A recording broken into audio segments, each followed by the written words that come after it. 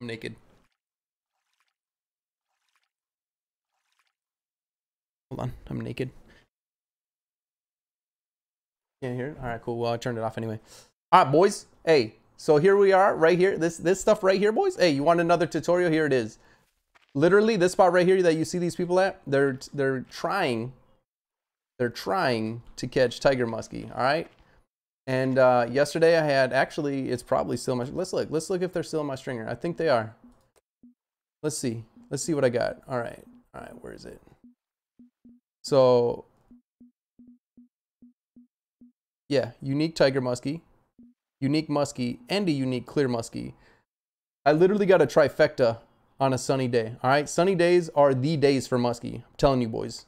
I literally got a unique tiger muskie, a unique regular muskie, and a unique clear muskie.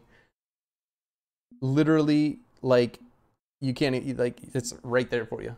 So in order to catch them, I actually have a little thing here that you guys can check out real quick.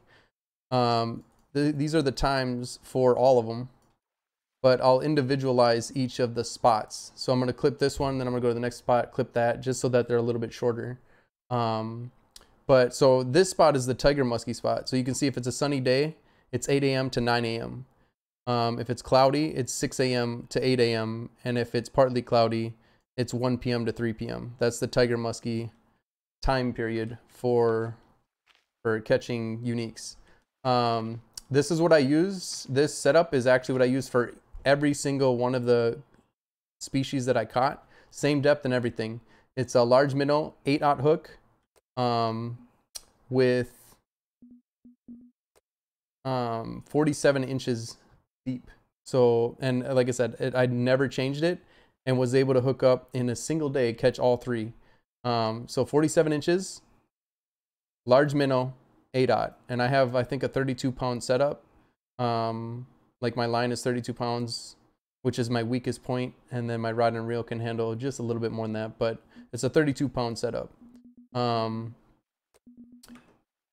But yeah, so basically what you do, you can see there's a rock here that you can kind of use as a general guide, and that's what he's doing. Straight out from this rock right here, walk to the shore, and you can see there are two little patches of weeds, and I believe you can catch them anywhere along there really, but the spot that I caught it, you can see where I marked it, is literally right there. So I think it's about, if I remember right, it's about 100 and some, oh, that's gonna be bad.